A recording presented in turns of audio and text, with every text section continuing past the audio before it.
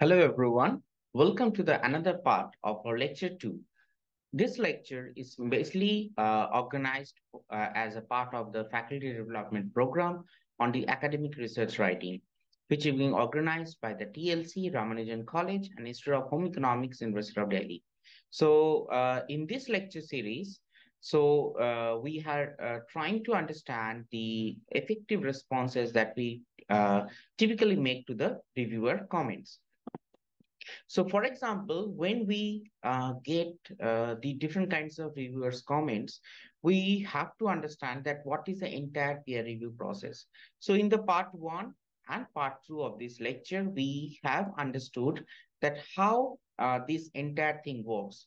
What is a peer review process and how peer review process works, and what are the different kinds of peer review like single blind peer review, double blind peer review, open peer review, what are the merits of each kind of peer review, what are the demerits of each kind of peer review. So we have typically understood everything.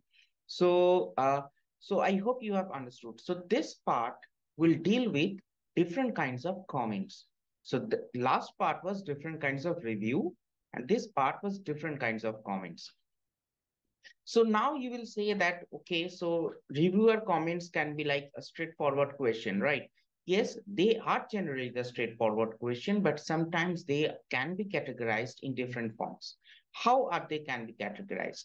So in this part of the lecture, we will understand what are the different kinds of reviewers comments that we generally get, and what are the how to deal with those reviewers comments.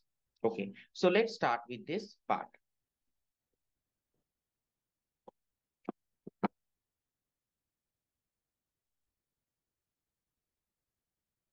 First, let us understand what are the different kinds of reviewers' comments. So we all know that there are different kinds of comments. That means whenever we get some responses from the reviewer, whenever you get some question from the reviewers, they are generally in different way. So as a beginners, we understand that those comments must be very plain or very motivating, but actually not. Those comments can be categorized, those comments can be divided or can be classified into different parts. Firstly, there are different kinds of comments like the positive comments, negative comments, neutral comments, constructive comments, destructive comments, and irrelevant comments. So, so you are very much aware like the different kinds of questions that you face in your daily life from different from your supervisor, from your boss, from your colleagues, from your friends, from your families. So different comments. So you can understand the different comments like it's a positive or a negative. Same thing happened with the reviewers' comments. So here we will understand each of the reviewers' comments one by one, and we will analyze how to deal with that. So let's start with the positive comment.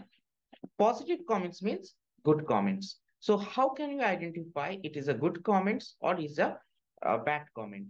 For example, if a reviewer asked that the research methodology is robust and well designed. So this means that the reviewer is actually giving a good vibes about the paper. That means it giving his or she is giving a good appreciation to your paper. So when the research methodology is robust and well designed, so how will you answer that? So the first and the foremost thing should you have done, that is the thanking the reviewer. So you thank the reviewer for their positive feedback and mention how their comment reinforces the strength of the study. Highlight any specific modification made to the further enhance the methodology. That means if they are saying that, okay, the research methodology is robust and well designed, then you first thank them that thank you reviewer for your insightful comments. I do appreciate your or I do care about your appreciation or your kind words. However, this revised version of the research methodology or revised version of the methodology part has been improved in the during the revision by the other reviewers' comments, and this is as follows. So if you have made any changes from the other reviewers, so you can also incorporate that. Another positive comments. can be like the findings of the study have important implication in the field. That means this is a very good thing. If a reviewer has say like this, have said like this, that means that paper has very great chance of being accepted. That means reviewer himself is agreeing with the fact that the results of the study, that is a finding of the study, has real life implication or have a real contribution to the domain or the community of the research. So when you get this kind of positive comments, so you get overwhelmed and happy, but actually you have to answer them very carefully. So how will you respond to him back? So first, express the gratitude for the reviewer's recognition for the study's significance and explain how the revised manuscript further emphasizes the implication and potential impact of this finding. That means you have to tell them, okay, we understand that uh, this study has a very important implication in the field of domain, but we have to understand that this study is generally very much fond of the future work. So what we will do, we will mainly work on the future studies.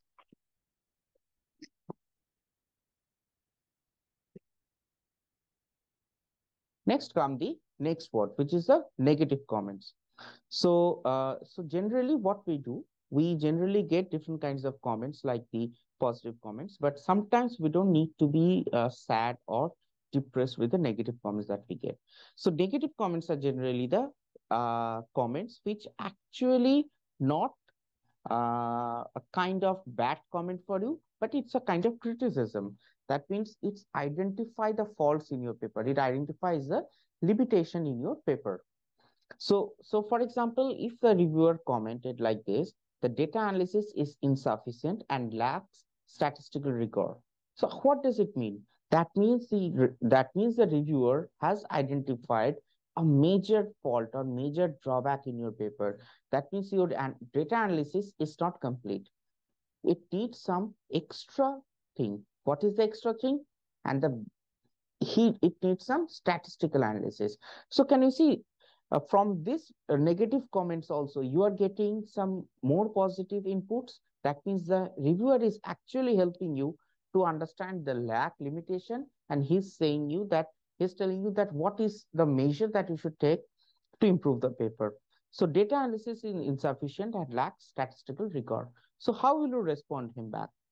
Stay composed, avoid defensiveness. Don't avoid that, like don't defend like the no, this is your comment is not correct, our data analysis is sufficient and it has all the analysis are complete. No, never tell like that.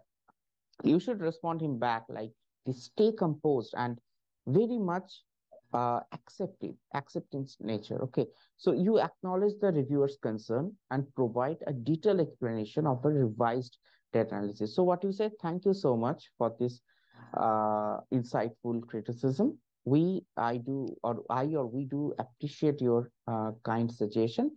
Yes, we do agree that the data analysis is sufficient and lacks statistical rigor. So this is where in the revised manuscript, we have incorporated the statistical analysis and its results in the paper, which is being shown in section number this and section number that. And we have improved the data analysis with your suggestion. So this way, you are actually defending that answer, but in a more positive way and with a bag full of answer to them. So that means you are already working on the comment that he is giving to you.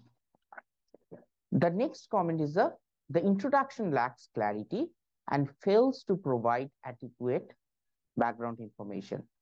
So it means that when you're writing the introduction, must be you are like lost, like some sentences are not coherent to each other, there is no flow in the writing. So this kind of information loss is very common in writing paper. So while you write paper, please be careful that your every sentence is connected, every paragraph is connected. So whenever you write this thing, so reviewer is, that means the reviewer has read your paper very carefully. So how will you respond him back? You respond with a very professional way and acknowledge the reviewer's feedback. Describe all the improvement made to the introduction, such as providing more context, clarifying key concepts, background, theoretical studies, whatever you have, and incorporate relevant citation or references to enhance the clarity of the study. That means whenever they ask that the introduction lacks clarity and background information, you not only change the reverse version, but also answer the reviewers that what was the clarity that he was seeking. That means you describe in a more detailed way with proper references, proper sites. See, this is the background. So I got this motivation for this work, and my objective is to fill this gap which has not been done so yet from the literature. So this kind of negative comments can instantly transform into positive comments if you can fight well.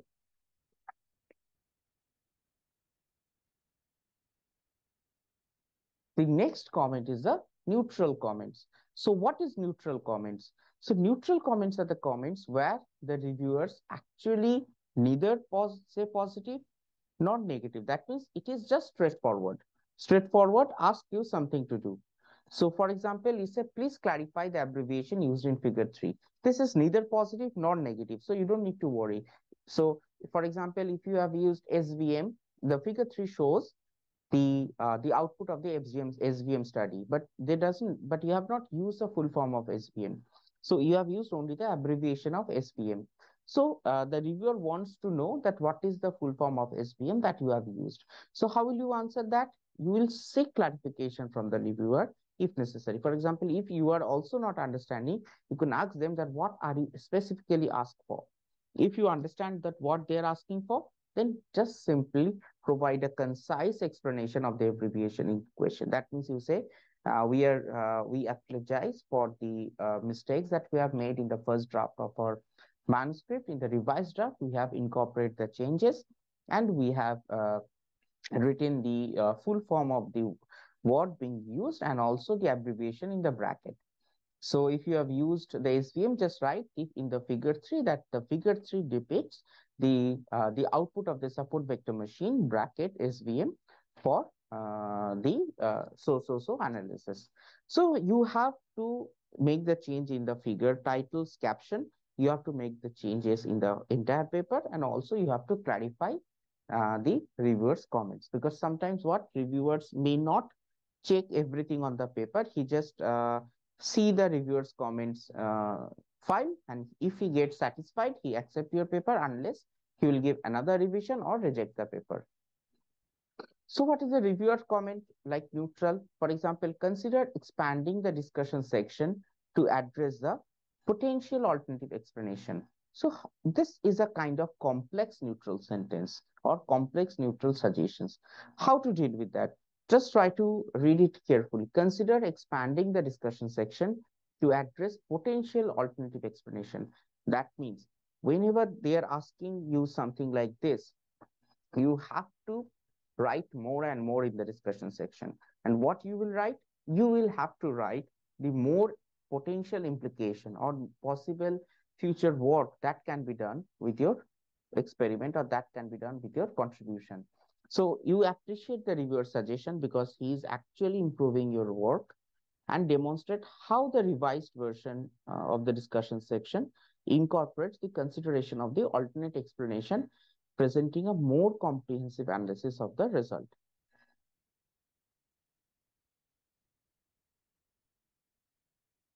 The next thing we have to be careful about the constructive comments. Constructive comments are basically a kind of positive comments which actually help to improve our paper.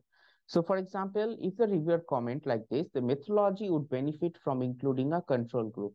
So this kind of comment is actually helping the paper, but also it increases the work, because you have to sometimes do or redo the entire experiment or add something new to the experiment and do everything from scratch. So here in this comment, the methodology would benefit from including a control group. So control group means the group, the target population you are taking, and the population which can be considered as a baseline. So that's kind of group they want you to include. So whenever you now you again have to go for the survey, again you have to collect data, and again have to analyze everything comparing the control group. So basically you are again doing the experiments. So you cannot say that, no, we don't have time, we cannot do this experiments again and all these things. It is actually improving your paper maybe. So you welcome the reviewer's constructive comment with very warm welcome and explain how a control group has been added to the revised manuscript section. Now, if you think that the control group cannot be added, or it is impossible, or it is not relevant to your paper, just tell them very mildly, politely, with the kind words that we think that the control group may not be added to this because this point. So point wise explain why you have not included a control group in your experiments. Then the reviewer will understand, okay, maybe that was my mistake, I could not understand that way. So the authors are correct. So another construction comments like the consider revising the conclusion to explicitly state studies limitation. This is very common statement made by a revision. So a reviewer. So maybe reviewer asks to add the limitation or the gap of the work. So this is not the gap of the literature that or the previous work. This is the gap that they want to know from this work.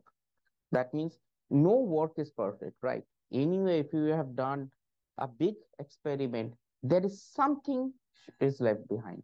So they want to know what is being left behind. So what are the still a gap or limitation or challenges that you faced during this experiment? And if in future work or in future study, if you want to incorporate, what are these parameters that you want to add that in the future studies? So you have to be very careful and conclude a single line or two line sentence, not more than that, just one line or two line sentence with a clear, transparent statement that what is the study's limitation and how this limitation may impact in the generalizability. So one thing you have to do, you have to say that you have to write in such a way that limitation you understood, but it's not a big thing. And also how limitation is not impacting the present study. Although solving that limitation would help to improve the paper, but still it is not impacting much to the present study. So you have to tell them like this. The next comment is a destructive comment. So destructive comment are sometimes very bad and negative comments. This is not only a comment that actually help to improve the paper.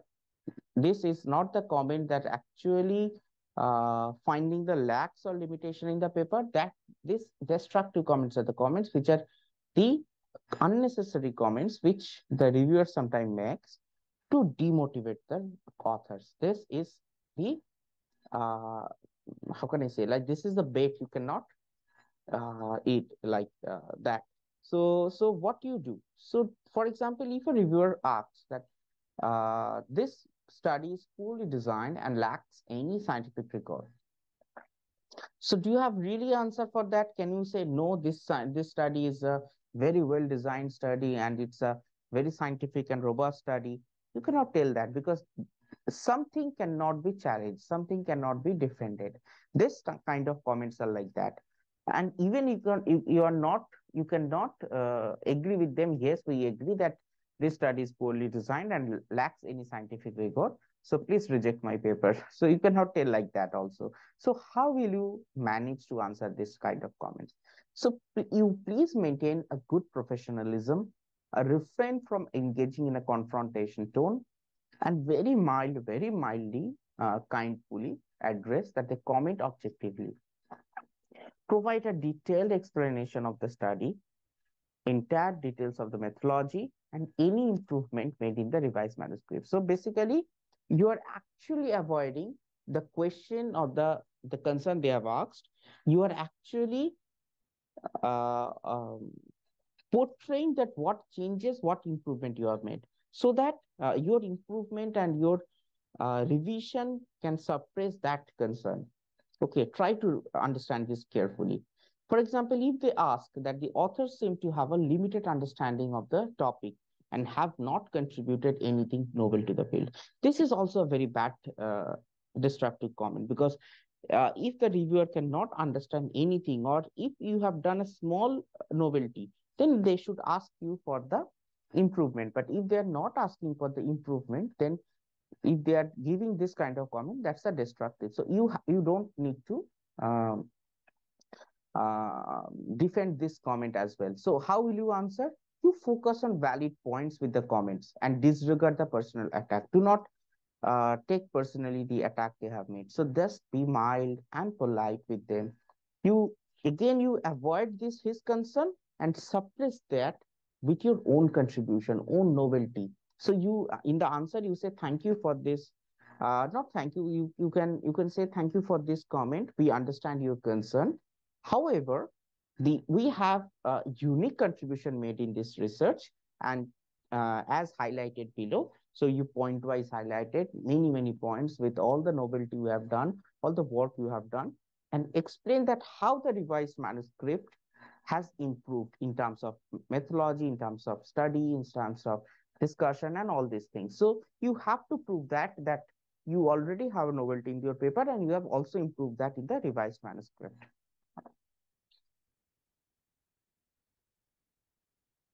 And the last thing that is also very important are the irrelevant comments. So what are irrelevant comments? These are the comments which are unnecessary. That means neither constructive, not destructive, not positive, not negative. So these comments are like the comments which are not relevant to the paper.